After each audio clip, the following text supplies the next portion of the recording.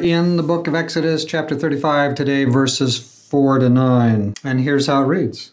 Moses spoke to all the congregation of the sons of Israel, saying, This is the thing which the Lord has commanded, saying, Take from among you a contribution to the Lord. Whoever is of a willing heart, let him bring it as the Lord's contribution, gold, silver, and bronze, and blue, purple, and scarlet material, fine linen, goat's hair, and ram's skins dyed red, and porpoise skins and acacia wood, and oil for lighting, and spices for the anointing oil, and for the fragrant incense, and onyx stones and setting stones for the ephod, and for the breastpiece.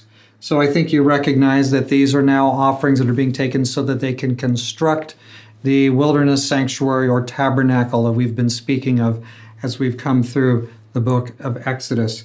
What insights do we have here? You might say, well, that sounds kind of boring. I don't think you really have a lot to share with us here. Well, there's a couple things that stand out to me.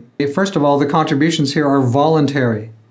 Nobody's forced to give. Just as God does not force you to worship Him, He does not force you to make a contribution.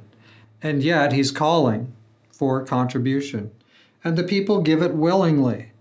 They're going to give willingly. It will not be forced. Now, another thing here, and this might be kind of hard for you, but did you notice this is not a money, there's not a substitution of money. They're giving actual materials.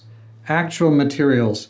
They're not going to give coinage or some kind of debit card or something, or make a payment and it's going to go into your account, sending numbers back and forth to different accounts.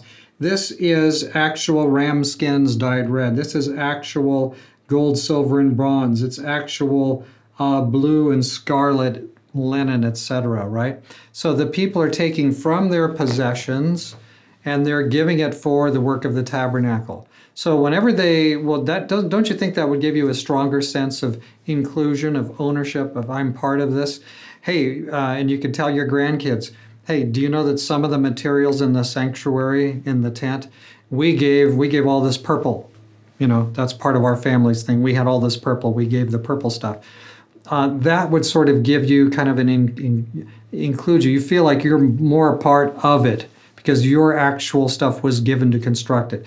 More than just chits, money numbers, digital money numbers handing back and forth. And you don't have the same sense of participation in it when it's all accounting off on the side. There's a place for that, especially in our world today. But in this biblical day, no. This is a little bit different. So anyway, some interesting pieces as we look at now. Now we're into this phase now of constructing and then getting the sanctuary actually cranking up and getting it working. So that's where we're at now, and I'll see you next time.